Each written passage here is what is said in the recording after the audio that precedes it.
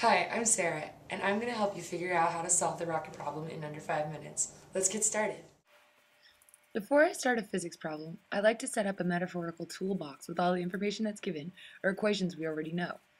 For this problem, I wrote down the distance between the asteroid and the craft, the initial velocity and mass of the craft, the volume and density of the asteroid, always being sure to convert to SI units. I also wrote down the equations for finding the gravitational and net forces, density of an object, change in momentum, and velocity and position update formulas. By the time I was done, my toolbox looked something like this. Part A. We know we have our asteroid and our craft. The craft is traveling with a given velocity and passes 1,200 kilometers over the asteroid. It will be experiencing the gravitational pull of the asteroid. Therefore, the change in momentum of the craft is downwards towards the asteroid. Part B. Recall the density formula to solve for the mass of the asteroid. We will need this to find the force of gravity.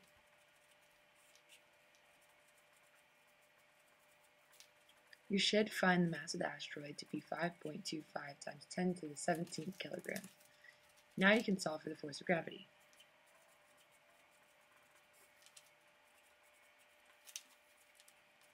Once you've found this value, multiply by negative r hat, or 010, to find the net force.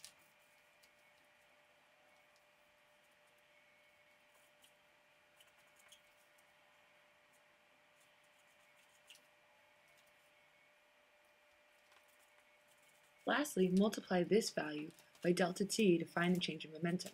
You may notice that we weren't given a delta t to begin with. You can find delta t easily enough by using the equation delta x over delta v. Using this equation, you should find delta t to equal about 7 seconds.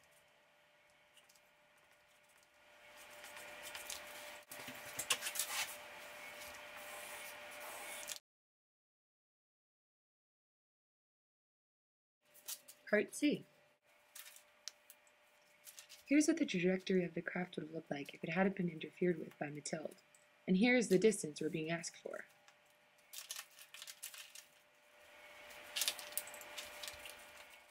First, convert 24 hours into seconds. Let's assume that the initial position of the craft is the origin. We need to find the final distance of the craft with and without the interference from the asteroid. We can assume the velocity of the craft will be constant when there's no interference from the asteroid. Use this formula to solve for the final position of the craft.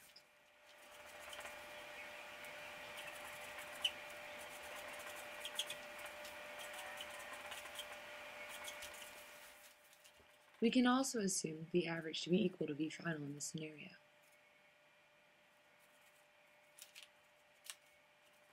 Use the same formula to find the final position of the craft with the interference of the asteroid.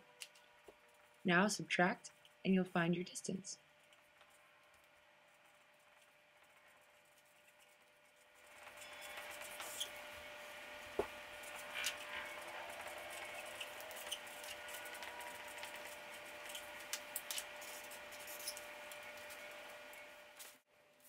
Part D.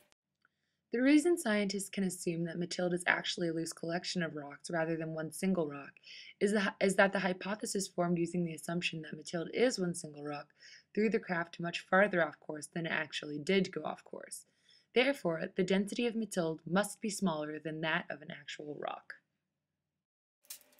Thanks for watching.